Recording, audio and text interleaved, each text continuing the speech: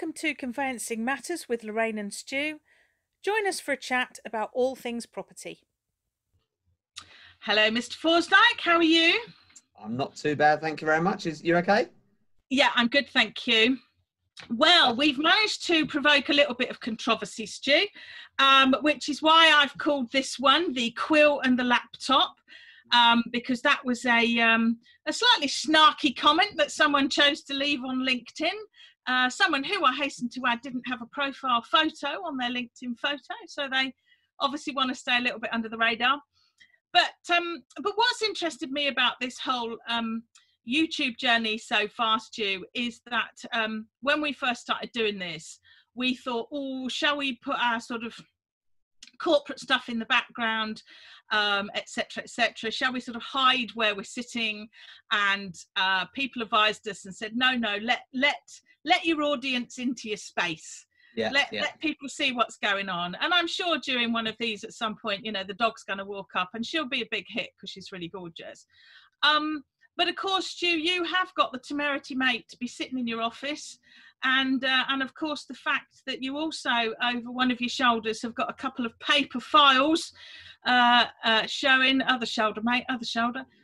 You've got a couple of paper files there, buddy. And of course, somebody felt the need to comment. But what I thought was interesting is that the fact that you have two paper files in view then led to the inexorable conclusion that your entire business organisation must be run purely on paper and nothing else. And what a terrible thing, because PCS legal aren't digital. Well, the nice thing about having our own YouTube channel, Stu, of course, is we can say what we like and we can give ourselves a right of reply at any time. So come on, mate, how much paper does a big organisation like yours use these days? And what's the score with the files behind you? First and foremost, they're actually not clients' files behind me. There's some stuff to do with an old car I used to have. But oh, come on, what was the car? What was the car? Oh, I can't tell you about the car. It's a secret. It's an old car. Old as in old kind of antique-y, trendy kind of thing. I'm probably digging it up, but it's a bit of an old battle axe. Yeah, but there you go. Okay, a bit like me. A bit like one of the ex-girlfriends, but yeah, that's it. Old battle axe. That's it. Oh, don't worry, viewers. I will find out about the car in due course and the ex-girlfriends. You can rely on me. So back to paper files, bud. Yeah, it's an interesting one, isn't it? Because people always assume that, you know, any big business, you know, should be paperless. Paperless is, you know, the route to sort of better communication, you know, slicker process, so on and so forth. And whilst that is largely correct, you know, we are paperless here. We've been paperless now for probably only about maybe 6 months, something on those lines. Particularly during lockdown, it was fantastic. But especially in conveyancing, it's not as clear cut as people always think. Mm-hmm. So, for example, in my office at the moment, I do have some files on my desk that are about 6 inches thick, full of paper. And a lot of those are files. Can I just ask you there, when you say 6 inches thick, do you mean like that big? Oh, yeah, of course. It's got to be that big, isn't it? A good 6 inches then. A good 6 inches, that's right. Excellent. Good 6 inches, that is, yeah. Well, I mean, you know, some of these files, firstly, I've got files here that need to be archived. I've got files here that are coming out of archive that are more than 16 years old. So not everybody appreciates that, you know, on a sale transaction, we keep these files for 6 years plus. On a purchase, we have to keep files for 15 years plus. So some of the stuff I've got on my desk at the moment goes back absolutely ages, full of dust, come out of our storage system, and it's got to be sort of professionally destroyed. So there's always going to be files knocking around in law firm offices. In addition to that as well, especially where we are in Essex, we're near areas such as Canvey Island and Benfleet, where there's a huge proportion of unregistered land. So, so not all properties are registered at a land registry. So not all properties can be transacted in a digital way. Lots of papers that I looked at yesterday in some of these files were from, you know, the 1800s, not the 1900s, the 1800s.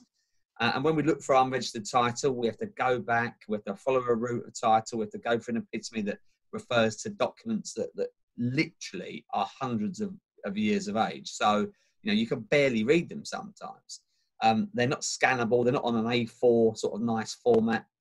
The paper's like really thick, old-fashioned cotton paper that's, you know, like almost a centimetre thick. It's been written in Quill.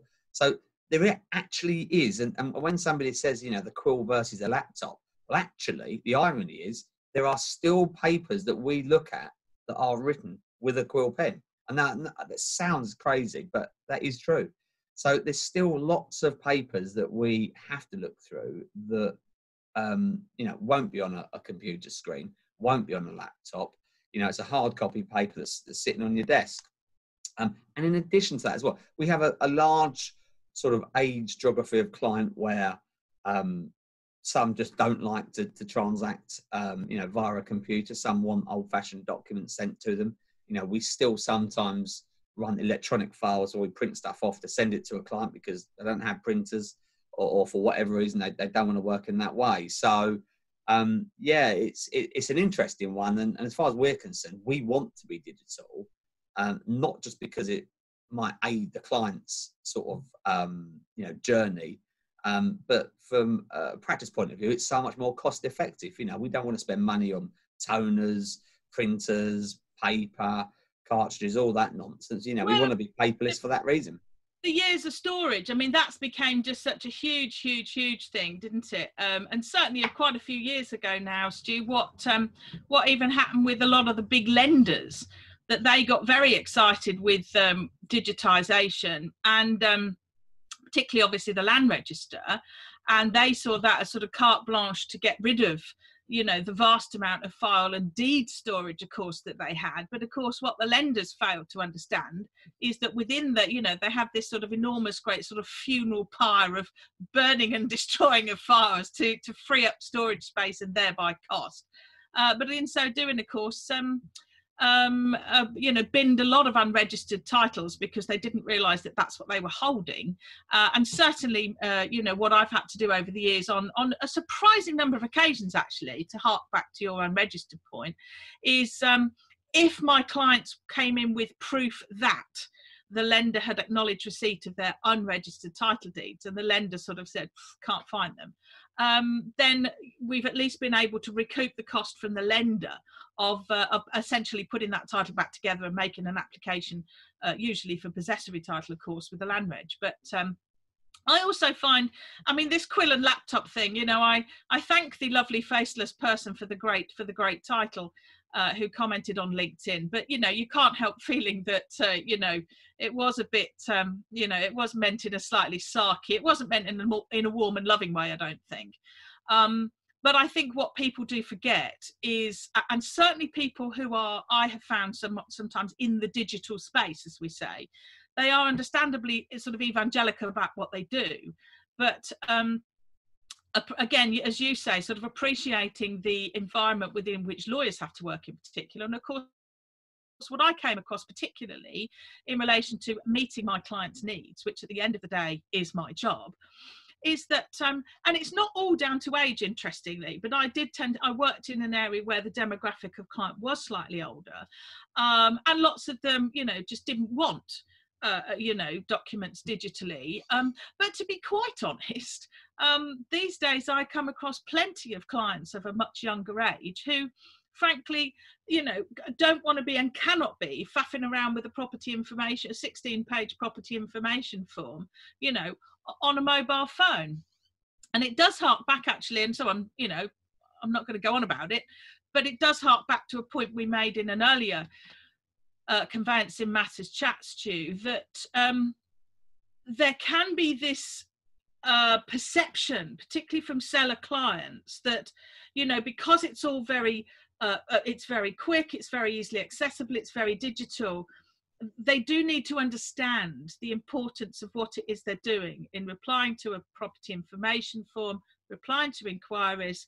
You know, they do need attention spans to go slightly beyond that of a goldfish, because this is important information that your buyer is entitled to rely on.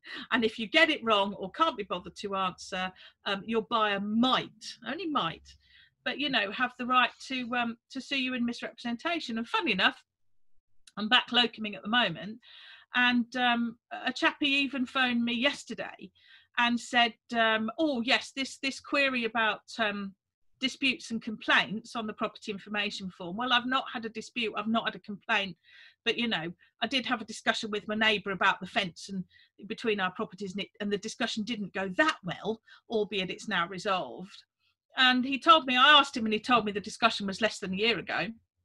And I said, look, just be factual. Disclosure is always the best course of action, even if it might lead to a negative outcome. And I think that might be a bit of a risk-averse view, Stu. But interestingly and tangentially, what's your view on that sort of thing? If someone says to you, "Should I tell the buyer this or not?" What would you say?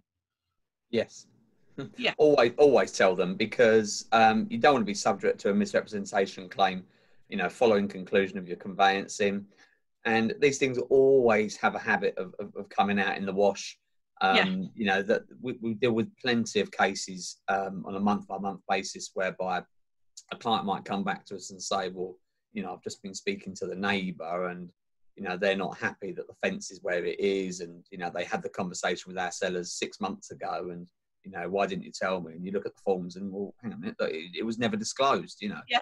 So, yeah, it comes out regularly all the time. So it is always best to be safe than sorry, you know, and disclose everything. And that way, there's no flies on you scenario. There's another point. There's another point I really want to make, actually, in relation to electronic title and working paperless. And that is that I would say could be as much as 1 in 10, I reckon, titles that are registered at the land registry have something missing. Yes. So it could be an old plan, it could be old covenants, which is very common. And the land registry, if they don't hold that old conveyance that has those in there, they will simply say something on the lines of not produced on first registration. And that means that there could be covenants, there could be rights of way, there could be really important things relating to that property that weren't produced when it was first registered. And that means the seller might not be aware of them. You as the buyer won't be aware of them. And what do? And the only way to deal with that issue, if you haven't got any paperwork, is to insure it. But of course, the poor seller or buyer, whatever the circumstances may be, is then having to pay for insurance and buying a property blind. So there is, you know, a time and a place, I think, for both. And it's really important that from a client perspective that, you know, we're seen to be as slick and as transparent as possible, and we progress transactions in general using, you know, the best and most up-to-date technology that we can get our hands on. But equally, we need to have those sort of old traditional values. You know, I still like the fact that, you know, anybody can ring here, speak to their case handler, fee earner. You know, they can't speak to a computer, and we're still buying, you know, that house of the dreams, you know, the old-fashioned sort of entity of bricks and mortar. So for me, it's always, you know, a time and a place. And I think it's using both so that you're giving the best possible service.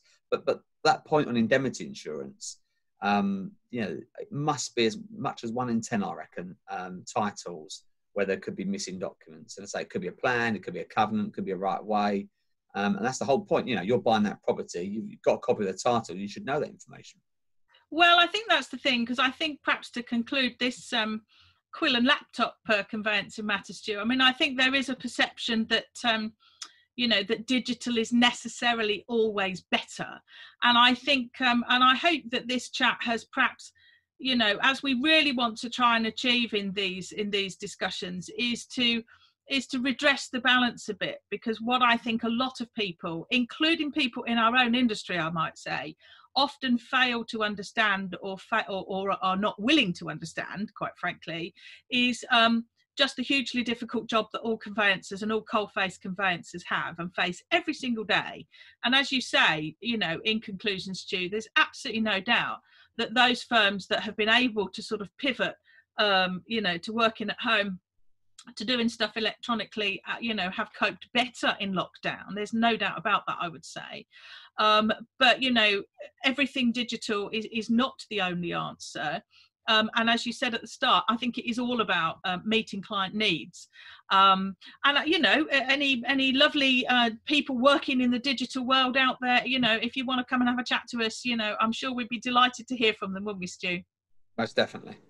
Great. Well, hopefully that's provoked a bit of interest, and we'll get maybe some slightly less chippy comments on LinkedIn. But in the meantime, mate, I'm expecting to see another 2 files behind you in the next discussion. Go ahead. All right. Take care, mate. Take care. Bye.